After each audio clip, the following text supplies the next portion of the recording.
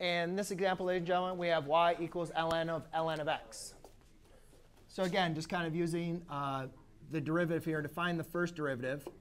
Basically, you guys can see that we're taking ln of u, where u is equal to ln of x. So du dx equals 1 over x.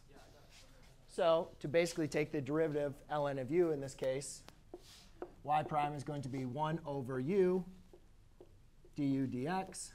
So therefore, y prime is equal to 1 over ln of x times 1 over x, which is equal to 1 over x ln of x. So we have the natural logarithm of x times x. Now they're asking us to find the second derivative. So you guys notice the second derivative. We can use the quotient rule, or you could raise this up to a negative power. But then you're bringing up both of them. You have to bring the product rule. So I'm just going to use the quotient rule, because I also notice the quotient rule is not that bad, because when I have a constant as part of my quotient, I know one of those is going to be 0, right? However, notice also in the denominator, I have a product in my denominator. So therefore, when I'm taking the derivative of my denominator, I'll have to use the product rule.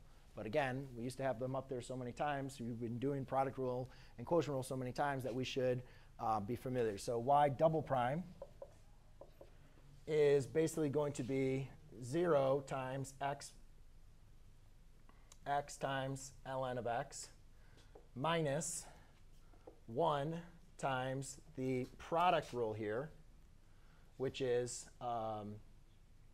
1 times ln of x plus x over 1 over x all over x times ln of x squared.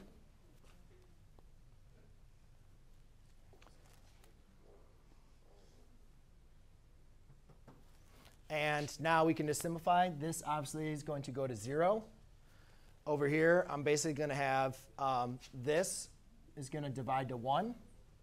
So y double prime is equal to negative 1 minus ln of x over x times ln of x squared.